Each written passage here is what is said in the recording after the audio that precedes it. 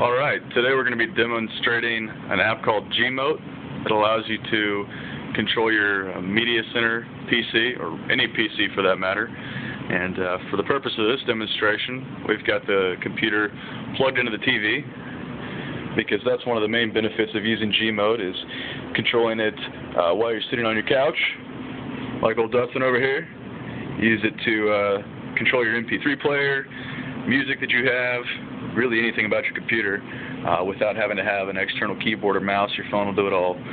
So we're going to start by pulling up Gmote's website. We have to download a client for the computer side. So if you head on over to gmote.org, it'll take you to this page here. Pretty simple setup, 3 steps, 1, 2, 3. We've already got the first one done, which is to install the client on your Android phone. Any Android phone will work. Second step is what we're going to do now. Install the server on your computer, and as you can see on this page, they've got it available for Windows, Mac, and Linux. We're actually running Windows 7 on this box, and even though it doesn't say that it's compatible, over here it actually is. So if you've got a Windows 7 PC, laptop, whatever it may be, don't worry about it, you'll be fine. So just download the installer, hit run. It'll walk you through the setup. It's pretty quick, it's a small file.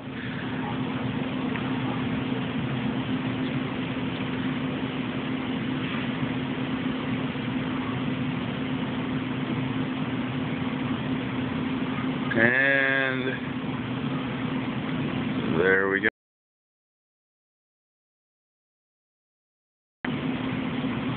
So it's installed. We'll go ahead and close out of our browser since we don't need that anymore, and go ahead and launch the app, which is already running actually down here in the toolbar.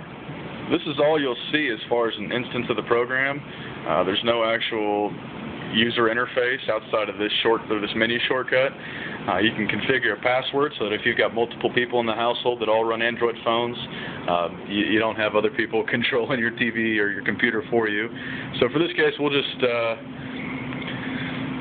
use a password of test, and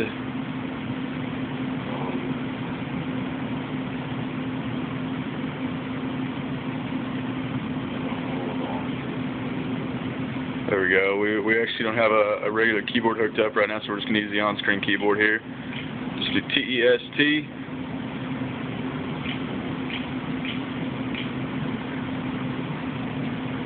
Just for simplicity's sake.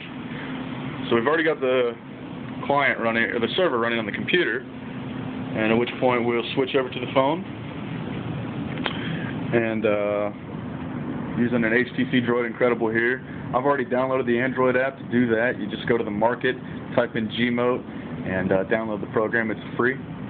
So here you go. When you open it up, it's got the remote control look and feel to it. And this will allow you to actually stream music that's on your computer to your phone, and vice versa. So if you've got a massive music library, video library, or music library on your computer, play it through your phone anywhere connected over the Wi-Fi network. So let me just make sure, yep, we're connected to Wi-Fi. So we'll open the Gmote app, we'll hit menu, and then find server. And there we are. There's the computer we've got running. So we'll connect to that one. We'll hit menu again and go to the touchpad. Tap to connect. There it is. It's asking for the password, and of course we're going to type in test because that's what we set up earlier. Hit OK.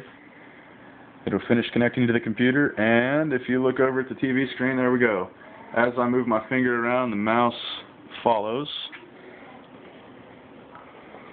And so for just a quick demonstration, we're going to go ahead and launch Winamp, just a simple MP3 player, and fire up a song here. Double tap on the trackpad to select. Push me and then just touch me till I can get my satisfaction, satisfaction, satisfaction, satisfaction, satisfaction. Push me and then just touch me till I can get. So there we go. We don't need to go too much further. You get the idea. But big benefit to that is being able to sit back and relax. You can use it in any fashion. If you've got videos on the computer, use it to control those. Your web browser. One thing that I didn't show, just in the MP3 example though, is how you can use the on-screen keyboard on the phone itself.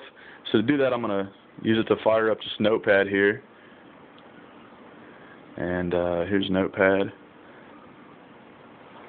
So let's get that fired up. And then down on the phone, if you notice in the top left-hand corner, you've got the on-screen keyboard. You tap that.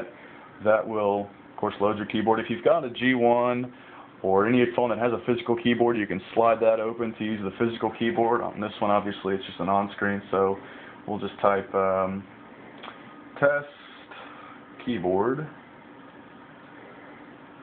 And if you see in the background, as I type on here, it shows up on the screen. So pretty beneficial. You can surf the web, type up emails, use your Facebook, control your MP3 player, stream videos. Anything really you do on your computer, you can ultimately control through here. One thing that took me a little bit of figuring out, I'll share with you, save you the trouble though, is to right-click. You just simply hold down. Of course, the entire screen on the phone is the trackpad. So to right-click, you simply hold your finger down, and that'll bring up a right-click menu that, of course, will be different depending on what application you're within. So that's really it.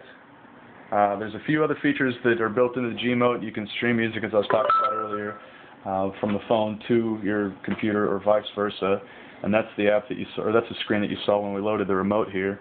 If you click on remote, you've got, of course, your forward, your rewind, pause, play, stop, volume up, volume down, and mute. And I don't have this one configured right now, but if you set up your media library on the computer, then you can stream all that to your phone. We're just connected to the Wi-Fi network, so anywhere you are in the house, your music can follow you on your phone. So pretty neat feature there. That's going to do it for today. For other videos, for more information, for a step-by-step tutorial, check out ICTDroids.com. This is Mike, signing off.